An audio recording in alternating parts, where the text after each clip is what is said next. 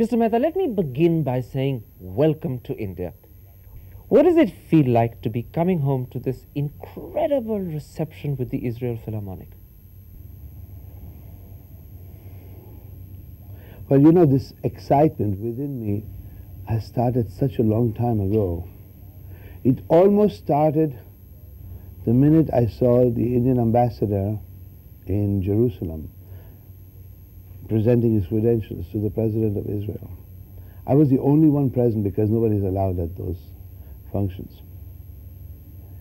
And as soon as that happened, I knew now I will go to India with the orchestra. Why did I know now? Because I've been dreaming about that since the last 25 years, since I became music director. I have been music director of this orchestra since 1969. You have an old and long association with this orchestra and with Israel. How did it begin? It began by chance in 1961. I was really without a job in Israel, in Vienna, I'm sorry, and waiting from one stray engagement to another. And suddenly I get this call, a telegram from an orchestra whose telegraphic address, in those days we had telegraphic addresses. It's a term forgotten today. And I didn't know which orchestra it was. So I called the Israeli consulate in Vienna. I said, what is this orchestra? He said, what do you mean? This is the Israel Philharmonic. And they wanted me to reply immediately if I could jump in for a conductor, very famous conductor, Eugene Ormandy, that was sick and had cancelled. So of course I said yes. We corresponded. I made the program up with them. And it was really a love at first sight. Something functioned between us, and I was nowhere the experienced conductor that I think I am today. The program I did in those days in Israel, I did for the first time. I had never conducted it before. But then in those days, every concert I did, the program was for the first time. I was so eager to conduct everything I knew that I didn't repeat programs.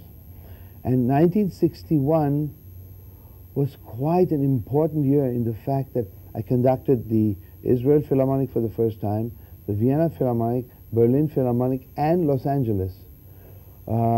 Israel and Los Angeles, gave me the jobs eventually. And Berlin and Vienna, I've never stopped conducting. I've never left out a year. The Israel may be an orchestra that you've been associated with for the longest, but the great orchestras that you've conducted are thought of as being the New York and the Los Angeles. How does this orchestra compare with those? Oh, absolutely on a par. Maybe not in 1961. But today? Today, absolutely. I mean, there has been a great building in this orchestra. I have myself engaged, I would say, 95 players through the years. Do you then consider this yours in a way in which emotionally, perhaps, and in terms of its development, the LA and the New York perhaps never became yours, although you were with them for a long time? Well, no, I would say that about Los Angeles also. New York Philharmonic was already a very great orchestra when I started. It didn't need that kind of building. Los Angeles needed building, and Israel needed building. And I think with both orchestras, that was successful. And the important part in the Israel Philharmonic is the influx of the Russian Jews that have come in since the 1970s. There have been two great Russian immigrations, in the early 70s and in the late 80s, early 90s. And both these immigrations fed us with a lot of talent that we could absorb. Without this talent, especially in the string sections, we would be behooved to take foreigners. You're talking about talent. You have brought someone to India who I can only describe as a genius, Itzhak Perlman. And it was quite evident seeing the two of you together that you have an incredible rapport. How long have you been playing together? Since about 1967. So that's 25 years. He played with me also, substituting for another genius, Nathan Milstein, in Montreal. He came in and we've been playing ever since. And since he's Israeli, he's very connected emotionally to this orchestra. It is his orchestra.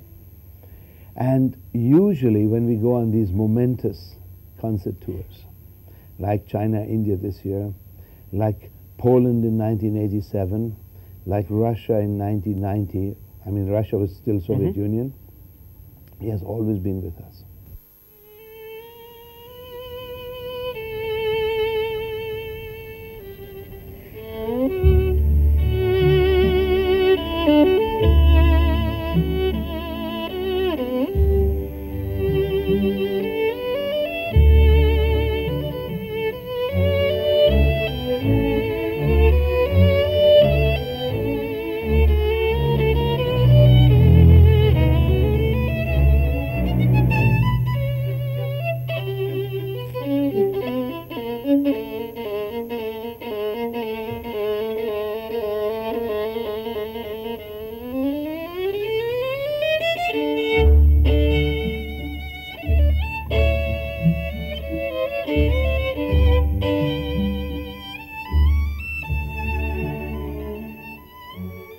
The first time we play in Cairo, he'll be there too. When will that be?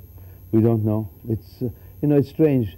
Israel and Egypt have diplomatic relations since 1978, and we still haven't gone. But That's talking how. about concerts for peace, that will be a concert for peace, won't it? The Israel Philharmonic in Cairo. It could be even that we will play in Amman before Cairo. There's something. That's politics for you. Yeah, yeah. Anywhere else in the world, Itzhak Perlman would have been lionized. In India, because of the enormous popularity of the conductor, he's almost faded away. Has that upset him? No, no, not faded away at all. He had an enormous success yesterday. Yes. Great success.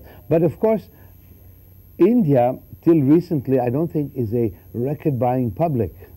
I don't think you have these huge record stores with classical music departments that are that big as in the Western countries. So the name is not a household name, is it? No, not yet.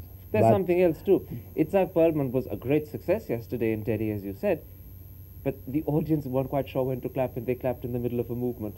Did that worry him? No, they clap at the end of the move. That doesn't matter. That happened in China too.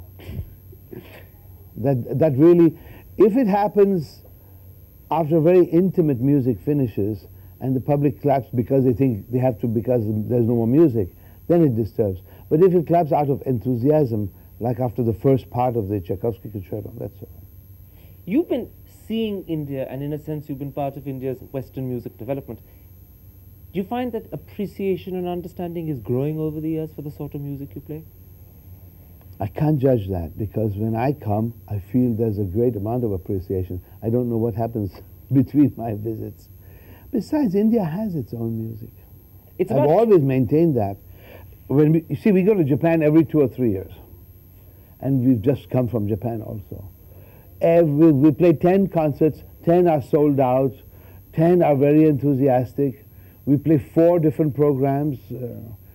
I mean, after the concert, talking of record sales, I sit sometimes for half an hour to 45 minutes, not only autographing, but autographing records.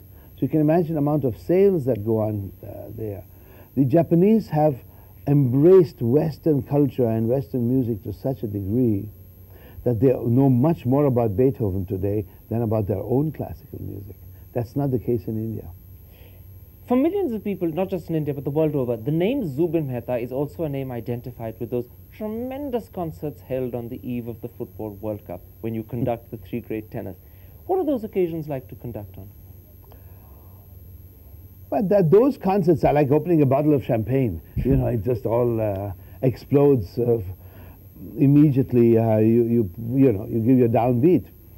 The 3 singers of such great talent, of such beautiful voices, and all 3 are very close friends. So, okay, describe for me something. What is the magic that takes place when someone like Zubin Mehta conducts someone like Luciano Pavarotti singing something like O Sole Mio? What happens? You know what? Basically, we are having fun. What happens is that happens in the public. We are having fun on stage. You know, and especially that kind of a extremely popular Neapolitan song. and having fun, but singing and playing our hearts out. And it's One the has communication. to, yeah, one can't be snobby about that at that point. One said, this is the music, even though it's been played, I mean, backwards and forwards for the last 60, 70 years, this is a piece that every Italian and every music lover knows in the world, and we've got to, you know, get to really to the core of even that song. And, well, also, you know, this aria called Nessun Dorma, which is from the opera Turandot. Now, Turandot is not probably one of the most popular operas of Puccini, not like Bohème or Tosca. But this aria suddenly has become so popular because he sang it. It went to the one yeah. at top of the charts in Britain, didn't it? Yeah, but this record now of the last concert has already sold about 4 million copies.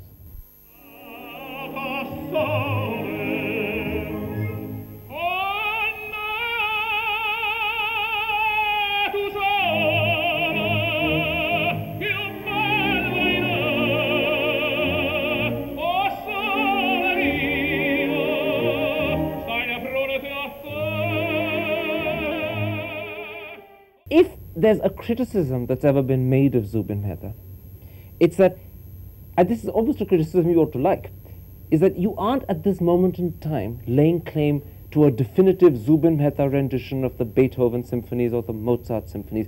You haven't left your stamp on a great piece of music, they say. Do you accept that? I don't know who says that. Every time we play, I mean, the minute we come on stage, we are laying our stamp on something. Every bar of music that I play or a colleague conducts lays its stamp. Either you agree or you don't agree. And sometimes people don't agree. I suppose the point they're trying to make is that you were a genius when you exploded upon the stage in 1958 after the Liverpool concert. And that perhaps you haven't fulfilled the potential you held out by creating records that will be remembered, in a sense, long after Zubin stopped conducting. Well, they haven't looked at my royalty statements. I think my records sell very well. Like with everybody, some records sell extremely well, some not as well. As I said, I just came back from Japan. I've had people bringing me records to autograph that I did in the early 70s. They treasure and keep them. Huh? Yes, I mean, I was surprised. There are some records that I signed that I had forgotten I even had made. So exactly what you are saying didn't happen. Okay, let me ask you something else. You aren't any longer connected full-time with a big orchestra. Except the Israel Philharmonic. But there, you're a music director for life, but it's not like your association with the LA or the New York used to be. Well, I'm even more proud of this orchestra. This orchestra today is one of the 6, 7 best orchestras in the world. We travel more than with any other orchestra that I've been associated with. We travel almost 2 months a year. But are you not missing out on another big orchestra like the LA? No, no, no. I was music director in America for 30 years. You're tired. I don't want any more these kind of music directorships. I do much more opera in Europe. But when I travel with the Israel Philharmonic, as the only great cultural organization of that country, we command higher fees than I did with my American colleagues, who were only one of the several American orchestras. So Zubin's a richer man today, even though the critics saying he's taking a sabbatical, than he was when the critics said he was working full time. Oh no, I'm working much more today. Earning more too? I can't tell. You've lost count. No, I don't know. I don't know, because our earnings depend on that year's particular record sales too. So that goes up and down. But my activity in Israel, of course, hardly brings me any income compared to what the American orchestra is. I mean, I'm not in Israel to earn money. So that I get in Israel for a series of 15 concerts what I get in Europe for one concert. That's the ratio, really.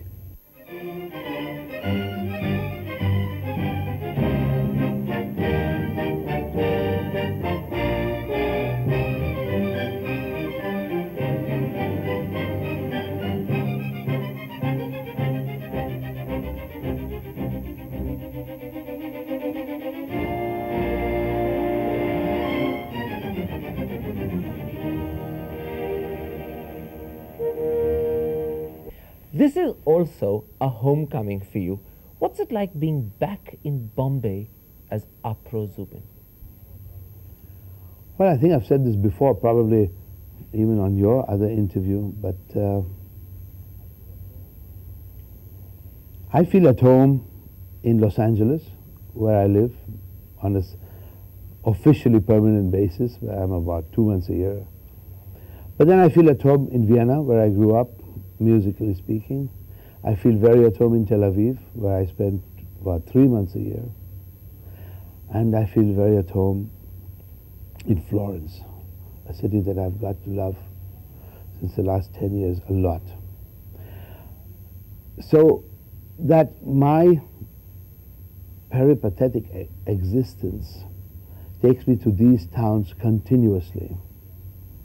Then a little bit in London or Berlin, of course. But it's when I put my foot into Bombay and when I ride through the streets of Bombay that in the end I really am home. I just love every brick on the wall.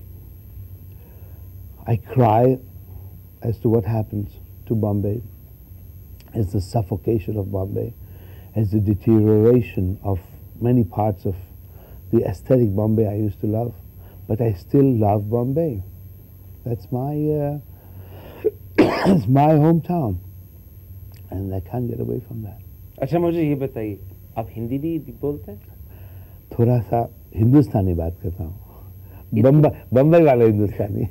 इतने सालों के बाद आप भूले नहीं? नहीं, क्योंकि मैं बाहरगाम में भी जब भी अपॉर्चुनिटी मिलती है तो मैं बोलता है, सब मिस्टेक के साथ। What about Gujarati? I won't even try and talk it myself. Gujarati I speak continuously with my parents.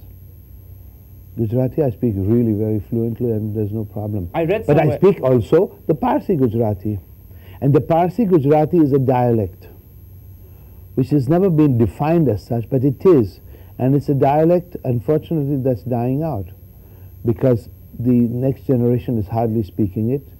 The Parsis abroad, my generation Parsis abroad speak it. Their children speak German, Canadian, American, English, unfortunately. So Gujarati as a language is spoken by 30 or 40 million people. That's perfectly intact. But the Parsi dialect is unfortunately on its way out. And I'm sorry about that. I read somewhere that you're very conscious of trying to preserve not just the Parsi dialect but the Parsi culture. It means a lot to you, doesn't it? Well, I don't know what Parsi culture is. Parsi cooking surely is part of it. You look as if you enjoy it very much. Yes, I enjoy it, but I enjoy Indian food tremendously. I was recently given an incredible, real Punjabi dinner in Delhi by friends. I enjoyed every morsel of it. Do you get to eat a lot of Indian food abroad, or is it only occasionally? Yes, in fact, one of the great Indian restaurants of the world is in Tel Aviv. Really? Run by a Punjabi gentleman. Vinod Pushkarna is his name. He and his sort of half-Jewish wife have settled in Israel, and it is the most popular restaurant in Tel Aviv today. Incredible. So I eat my heart out there. I gather that you're also, at least on paper, planning to return to India in 1997, this time with the London Symphony. Is that right? Well, we're talking about it. Really nothing has been finalized. But if you come, will you go all over? Because a lot of people in Calcutta and Madras are rather upset you haven't gone there this time. Yes, I'm not upset, but I'm disappointed that I couldn't go to those places either. But it had to do with my schedule and the orchestra schedule too, that it just was this much time. Because the Israeli government was very anxious, not only that we come to India, but also to China. So instead of 2 weeks in India, we could only do 1 week and 1 week in China. So if you come in 97, will you go to places like Pune, Goa, perhaps Bangalore, Hyderabad? Well, there was a tour that was scheduled 2 years ago with the London Philharmonic, which had all these places, Bangalore, Goa, Pune, on the list. And that was cancelled because of lack of funds from the English side. But you might revive it now. Yeah, it depends on how much time every tour allows. Everything has to do in the end with economics. Sad, isn't it? Especially with the arts, yeah. There are millions talking about the arts. There are millions who will have heard you last night. and who will hear you in the next 3-4 nights right up to this week, loved the performance, but uncertain how to react to the music. What advice would you give them so that their appreciation Well, first and of all, to understanding- listen more. If a particular piece has gotten to you, now we played yesterday 3 major works of the classical repertoire as the concert program, and then 3 encores of a sort of a romantic nature. If any one of these pieces has really spoken to you, well, then listen to it more and more and more, and this is the way, even without having knowledge of what you're listening to, it will speak to you. So similarly, as a Western person who listens to Ravi Shankar and is absolutely enveloped by this art, and he goes and buys his record and he listens to more. This is the first step. Just feed it to yourself and see what it does to you. And then if you're curious, read about it. There's lots to read about. There's no problem getting a book on classical music. Even on the record, you'll have your superficial analysis of it. Okay, one final question. A little bird tells me that when your concert tour is over, you're going to be taking a little private holiday in India. Is that right? No, I had 2 days off, and I'm not taking that holiday. I'm going straight home because I need really to be at home for 2 days without doing anything. I have a very important concert coming up in Vienna for the New Year's Day. Every New Year's Day, the Vienna Philharmonic plays a program devoted to the Strauss family, the Johann Strauss family. And this year, I've been given this honor to conduct, and I have to work on that program a lot. And that's my priority as soon as the Bombay programs are over. Well, I wish we could hear that, but sadly we can't. Well, it's televised all over the world. Depends on Doordarshan. Let's hope they're hearing you. Mr. Mehta, thank you very much indeed. You're welcome. Thank you.